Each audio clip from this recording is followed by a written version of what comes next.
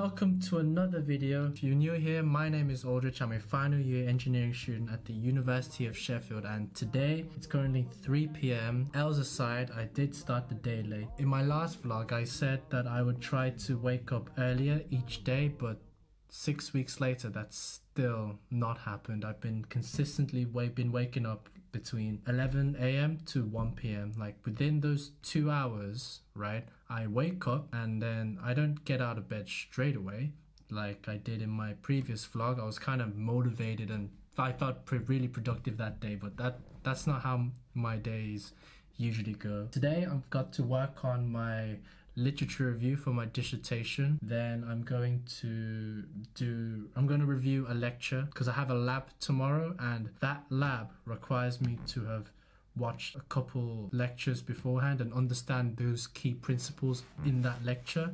So yeah, the lab will be online. It's like a computer class. So yeah, I want to be able to go to that lab not like completely blind. So I thought I'd talk more about what my dissertation is about so you understand what I'm doing for my literature review. So in a nutshell, I'm looking at how different machine learning algorithms can be used for robotic prosthetic control in order for us to build robotic hands for upper limb amputee patients. And there's a type of electrical signal produced when we move our hand and finger muscles called EMG signals. And these signals are useful because when we move our hands and fingers in different ways, right, they produce different signals to the brain. So my research is about using machine learning to classify each of those signals, and as a result, classify different hand and finger movements. And in my literature review, this is where I talk about how these signals are recorded, I talk about how these signals are processed and then classified. And since I'm an undergraduate, I'm not doing anything novel, otherwise I'll be doing a PhD.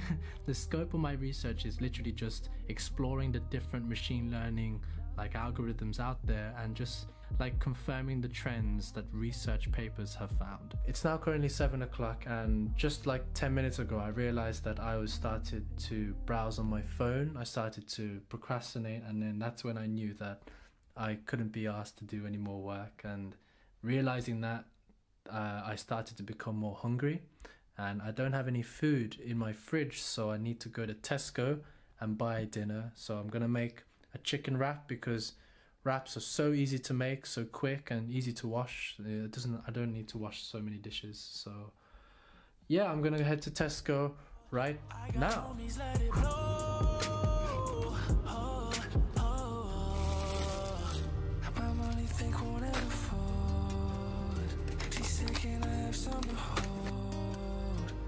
Chef Aldrich is in the kitchen.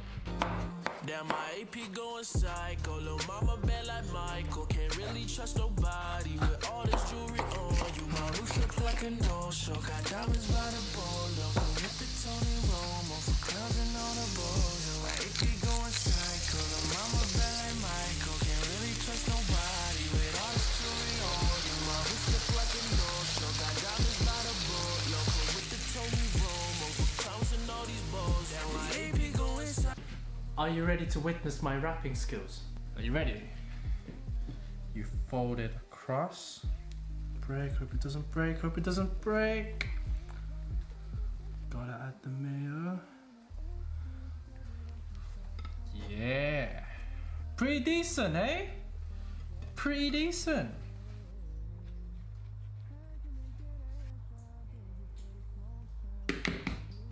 Look at that. Ooh. This one's a bit flimsy, but you know what? Food's food.